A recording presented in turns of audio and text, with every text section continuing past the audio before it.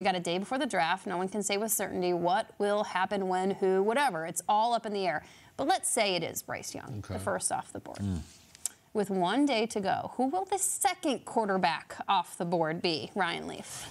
Well, I would have expected, leading all the way up to it, that it was going to be C.J. Stroud. In fact, I thought C.J. was the guy at the top. This S2 test, whoever leaked it, and I suspect it was probably the Panthers, because I think there was probably some expectations for them to maybe go with C.J. Stroud, and this is something that they can, motivate and make it work out that way. Who knows? That's just speculation. I don't know for a fact that they did anything like that, but I ultimately think C.J. slides a little bit, which I think is going to be a benefit for him. The expectations may not be as high, of course, to be the #1 overall pick. I think Tennessee figures they have a chance. They jump up and try to make a big trade with Arizona, pop to 3, and take Anthony Richardson. And then the Titans and that staff run the triple option next year and win the South. Oh, my God. So we're all laughing. Hey, there is a joke in there a little bit, but hey, your first year, if you can do what you can do really well is run the football. Derrick Henry's not going anywhere. I'm sorry. You look at that cap hit. Whoever has to take any of that money on, they're not going to do it. It's just too much right now. Either they got to cut him outright or pay the guy and then hand him the rock next year with a rookie quarterback. So that's where I would go. If I was Tennessee, I'd make the jump up there, get a guy that has a high ceiling, understand that there is. And play him right away, you would. If you're going to do it the right way, you guys have heard me all year. Don't play him. Yep. Let Ryan Tannehill play, let him learn and everything like that. This is almost the idea that, this is not what I would do, but I think this might happen. You brought up an interesting point that you said very quickly is, you don't know who leaked that information out. And I got to say this, I want to say it out loud, is that one of the most disgusting things that happens during this draft process, right? There's a lot of people that are doing things to benefit themselves, and sometimes people take this competition thing a little too far, and sometimes teams leak that information. But I'll tell you this, the other people that are involved in that sometimes are agents because they're trying to get their prospect up a little bit higher. And I'm going to talk about C.J. Stroud as probably being, he should be, in my opinion, the one of the top 2 quarterbacks off the board because of his performance and who he is. These tests that come out sometimes, they measure intelligence, they measure different things, and I've just always felt that don't ever get intelligence confused with the ability to make good decisions and make good decisions under duress. I think CJ can do that. I think he's been in situations and circumstances not only in terms of the in-game duress, but the pressure of being in Ohio State or at Ohio State. But again, I'm kind of fixated on this other thing that goes on that isn't a very pretty part of the draft and is really disappointing, where people will justify their actions and behavior to harm a kid who it's his life dream to get into something in the spirit of competition. It's just what, part of the ugly underbelly of this time of year. I'm a bit surprised after I feel like it's not NFL driven that he's actually going to go to the draft. Yeah, because over the last week, this has been a direct campaign to just almost like just smear him. And that for me, I'm like, I just want to be with my family. What if it does it? What if this happens and I slide all the way to 25 or something like that? Or maybe, who knows?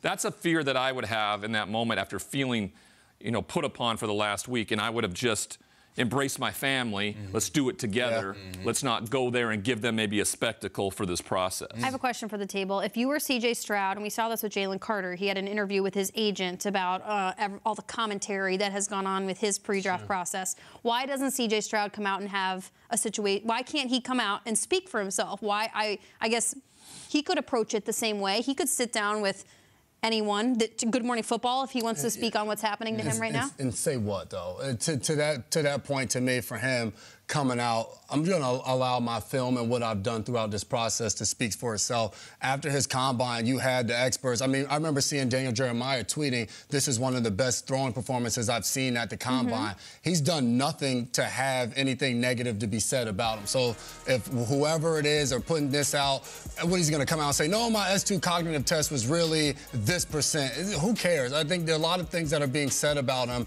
aren't possibly factual. So to come out and say, all right, no, I really am smart. Don't listen to what this report might say or that report might say. He says a tweet yesterday afternoon that says, "Did you see my cognition against Georgia?" Just that leaves that tweet alone. Like, does that play well for him? Joe Burrow had tiny hands. He came out and said, "Sorry, everybody, I'm going to retire because of my tiny hands." And everyone's like, "Oh, Burrow's so cool." How does that hit you? Stroud tweets something like that. See, that is what I love, because I feel like that quiet confidence, if I'm a team, if I'm a franchise, that's what I want from my franchise player, from my quarterback, to be leading the way. I don't need you at the press conference on Monday saying, hey, no, I'm going to do this, X, and that in the week. I'm guaranteeing to win. No. That quiet confidence. He's saying to everybody, you can talk about this test, all these other things. Turn on the film against Georgia and see what I did in that game. And I think that's the impressive part about it. I mean, I was just looking up C.J. Stroud this morning, and I'm come across the Columbus Dispatch, and they compare the lead up to the draft to a middle school dance. Yes. As the lead up is coming around, there's rumors, this girl's not gonna go with that boy, they don't like him anymore. All of these pointing the fingers, and at the end of the day, I think when all the dust clears, C.J. Stroud still is gonna be the second quarterback to come off the board in the NFL draft, and there's gonna be a franchise extremely happy to have him a part of it. It'll feel good, won't it? Yeah. But I don't know if that's going to happen. The middle school, we've had a lot of middle school dances. This one's really special. This question is very difficult. The third quarterback off the board, we don't know. Did you see what happened yesterday? There was a massive 2023 media story that happened. Someone goes on Reddit, just some person, all right? Just a man or woman, we don't even know. And they post. It was me. It was Ryan Leaf. Here, we got him. The person who may or may not be Leaf posts, Will Levis has been told by the Panthers that he's going to be the #1 overall pick, and he's sharing that with his friends and family. Now, that goes nuts on Reddit, and that's fine if it was just that. The betting line, massive movement, whether it's DraftKings or Caesars, wherever you go to, tons and tons of money is flying around because of this person's post saying Levis is going #1, and people believe it. It sounds credible. They had to take it off the board in some because everybody's betting on Levis to go #1. I don't think Levis is going #1. We just heard Cam Wolfe said the hay is in the barn. Is the hay Will Levis? And I'll just leave it like this. 2 days before the draft in 2018, you are an idiot if you think the Browns are taking Baker Mayfield #1 overall. There's no way. Rosen is pro-ready. Darnold is USC. Josh Allen is the big swing if you want it. Lamar won. You're not taking Baker. They took Baker. I still am not convinced it's 100% that it's Bryce Young. And if they go up and they announce Stroud or Levis, Richardson, I would still be like, the draft is wild. It's always wild. If you would be surprised, you've not been through that many drafts. Scott, tell me I'm wrong. The draft is insane. It is insane, and there's so many factors involved. And part of what happens here is, we watched Anthony Richardson making this move. We've seen Will Levis making this move. The other factor here, again, I go back to agents. Agents doing their jobs. And sometimes the right way they do is they cultivate relationships with people in the media. All of us at this table. People at other tables. And what they do is, this is the time where favors are exchanged. And they start talking about things and elevating people in order to help their friends who have given them information. So the players that are represented by certain agents, there's a reason certain agents become so powerful and so noticeable. It's because there's people that do them favors, and that helps the client. That's the agent doing their job. It drove us crazy, but that's the agent doing the job that they're paid for. 2 questions for you. Yes. Would a player actually ever be told this far in advance, you are our guy #1? Yeah. Not by us. No, I know. The Cowboys the Cowboys had the contract done with Troy Aikman in '89 before. Well, today, would they do it? Probably. I don't know. Right. Like, if Bryce is going #1, does he know? Is he told by the management of the Panthers, like, we got you? Yeah, maybe. Secondly, maybe they've told him.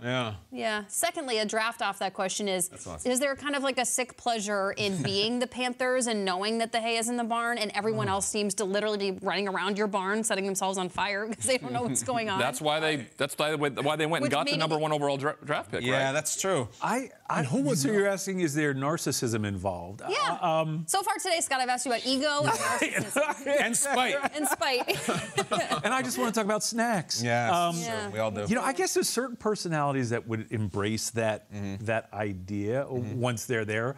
But yeah, there is a lot of intrigue. Now, of course, I think the league likes the fact that people hold the information close to their Yeah. It's good for the league.